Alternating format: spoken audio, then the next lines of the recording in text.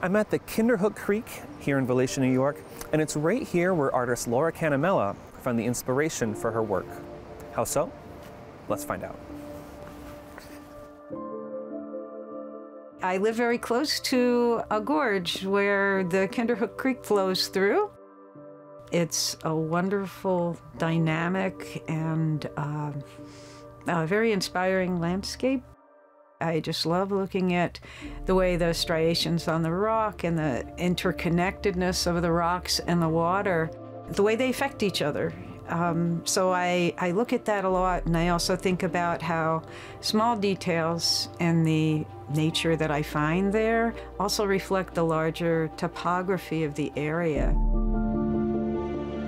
I'm making these rock-like sculptures. They might sometimes look like water. They often look like the landscape that I've experienced around here, and then also sometimes in my travels to other parts of the country or the world. Before I had been doing ceramics, I worked mostly in paper. The paper started first by making things that were inspired by very small miniature paintings, so Persian miniatures, or Japanese illustrations for the Tale of Genji, which I did a large series on. I was cutting through a lot of layers of paper to get these paper relief sculptures, and as I was cutting, there was this technique that was used in Japanese painting, which is to give a perspective as if you're looking down through clouds. And so I found that I really loved cutting the clouds, and layers and layers and layers to cut these clouds. And so eventually I kind of focused on just the clouds, but then it became topographical. So then I realized I was really doing a landscape out of the paper. Cutting through layers of paper. Sometimes I'd get one done a year, and I was working full-time. I taught ceramics and sculpture, both on the college level, and then I taught for over 20 years at my local high school at Kabod Crane. So I started to explore ways that I could use ceramics to get some of the same layering technique and some of the same sculptural effects that I was getting in paper, but at a shorter amount of time.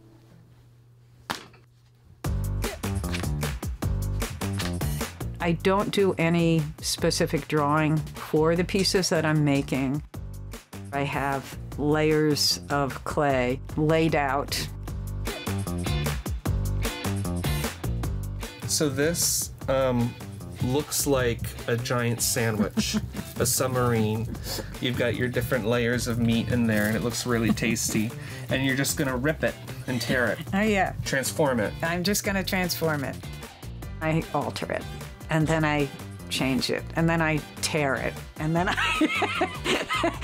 and then I throw it on the floor. Now, I mean, I do a lot of things to these to make them turn into that.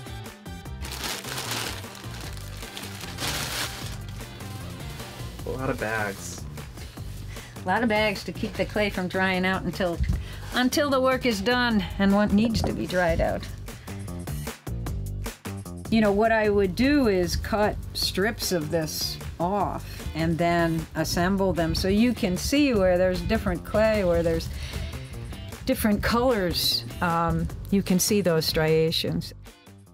I'll do a first firing in my electric kiln that is here, but then I bring it to kilns in Columbia County at the Okidoki studio.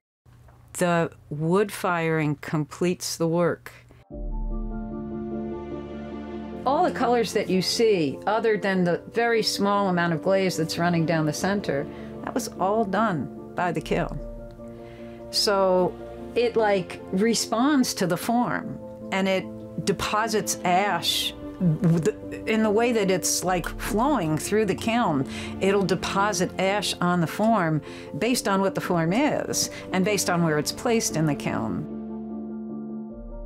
When you think about the way that the rocks in the gorge, were built up, it's layers of sediment. That's layers and layers and layers of sediment that were built up there.